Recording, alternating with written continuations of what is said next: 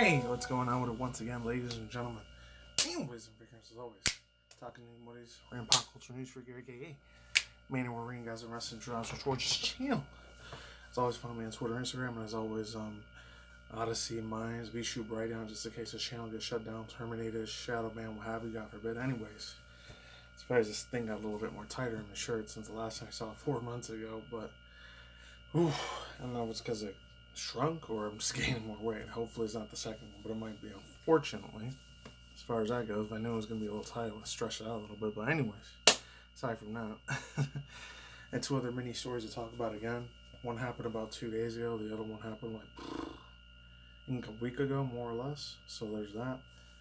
Tekken 8, Lilli. I know it's like 3 or 4 days old. I still wanted to talk about it anyway. So let me actually see what date it came out. So that way, April 23rd. This was a while ago, but I only heard about it 3 days ago. I gotta get credit to my boys. Word the Movie God and Tyra Magnus. They did reaction segments to it. I haven't watched this trailer at all, period. So I only heard about it 3 days ago. I know it was over a week old. Or almost 4 days old, I think, because it was the 23rd of April. It's 26th by the time you guys are watching this. It was 25th or 26th, I don't even know. Oh yeah, 26. Alright, 3, 2, 1, let's go. Let's jump into it without wasting any of your guys' time.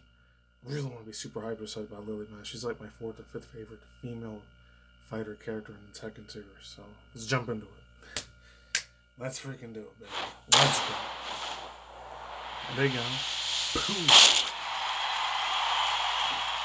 She's got to be as good. I think she speaks French like she did in the other Tekken 5 and Tekken 6 games. That's the only thing I know.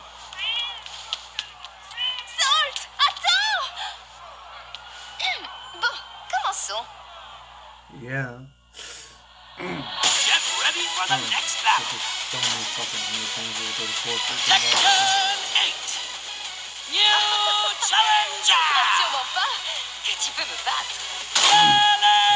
I think the voice actor make a face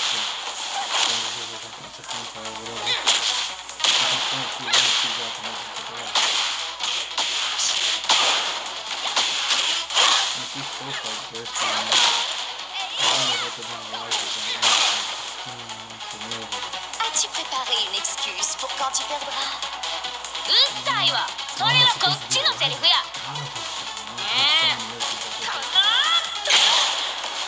Ooh, I like that tornado kick.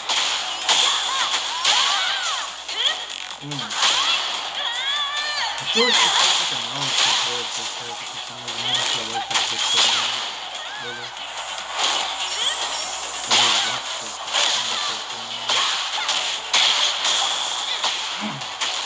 She gives me a lot of freaking knowledge.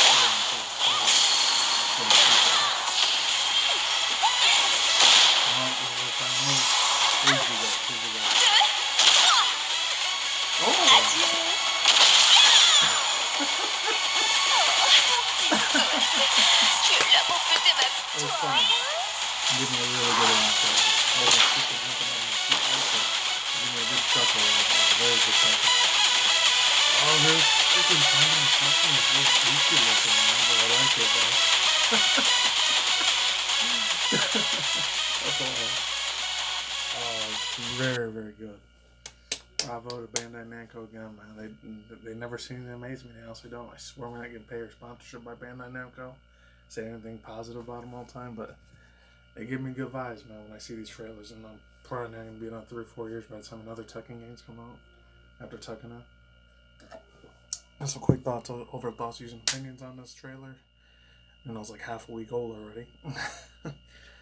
And kept the same voice actors before. I'm just going to give you like 3 small little fun facts and tributes. I'll leave the link to Switch Box down below. Because I'm not super mega familiar with all the lore like I am with Street Fighter. Or freaking what else? The Street Fighter series, or the Pokemon series and all that stuff. But I remember, fun fact for one of the 3. I never got to play Pokemon Tournament, or the one that was on Pokemon Tournament Deluxe for the Nintendo Switch and Switch OLED and all that. But one of the moves that Gardevoir uses on Pokemon Tournament and Pokemon Tournament Deluxe is based off of one of Lili's freaking final attacks. I didn't know that was a thing. I wish I did. And again, Bandai Namco is the one that helped to make the Pokemon Tournament fighter game when they were creating that title. And then the 2 other real quick facts and trivia. I didn't even know she was in a Digimon like smartphone handheld game too. I had no idea she was what's it called, cameo appearance character Lilli. This character here in the Tekken series was in the Digimon universe too. I had no idea until 2 days ago when I first found out about this freaking trailer. And third fun fact, because I heard it on the Tekken Wiki fandom page, so I'll leave the link down below if I remember to do that. For some reason, the directors and producers and like the people that were the developers for the original PS2, PS3, like Tekken games and original old school PS1 game, I think it was supposed to be a beta version of Lilli, but she didn't come out to like Tekken 5 tag tournament, I think. And for some reason, I don't know what it is, but they said the developers had a really hard time like making her hair move back and forth whenever she does her punches and her kicks and her flips and all that. For some reason, they had a very big problem, very huge difficulty creating how her hair waves and flows into the air whenever she's doing her attacks. I don't know why. And because how they, for years, way back in the PS1, PS2 era, even on the old school other eras like N64, GameCube, when the Xbox and Dreamcast were still around, it's like how they were trying to create the shape of water in video games was really, really difficult in the mid-late 90s at that time because technology wasn't there yet. The realistic AR, VR, futuristic technology and the Unreal Engine shit wasn't there to make water super realistic looking until nowadays. It's a lot more easier to develop. But that's enough of the lecture shit. So, chef's kiss. Freaking hyper as fuck about this freaking game. Can't wait to see this thing. Hopefully it comes out to the Switch and Switch OLED, even though it's probably going to be for the PS5 and Xbox Series X and S first, a PC. And then probably a year later, 2024, it'll probably be on a Switch. I'll probably have to wait all the way till next year to freaking buy the game. But anyways, that's enough of that. We'll get to the other small, tiny little tidbits of news here. That's something I was watching in my own time. This one was like 3 days ago. I still want to talk about it. This is strictly straight up Japanese culture at its finest, and I love it. I'm so freaking obsessed and absorbed in the culture with Japanese people and their freaking way that they see HoloLive VTubers is hilarious sometimes too. It's kind of sad, but still funny too. This HoloLive VTuber Yukihana Lamy gets a second Sasuke bottle promotion. Out of all the other merchandise they could have made merch, they could have made freaking hats, clothes, like the pillows. They're well known, especially if you're a weeaboo freaking otaku motherfucker. You know, you gotta get your waifu pillow chick. I'm surprised they didn't make that version of her instead, or even like stuff like food and snacks. And they did like a Family Mart 7-Eleven collaboration with her or something like that. But they picked a freaking sake alcohol bottle, and this shit is real. It's not even fake. I've never heard of this VTuber until the other day, so I thought it was interesting. You'll never probably see that in the United States, but maybe one day we will, but I highly doubt it. But when I'm a 56-year-old man, I'll probably see it.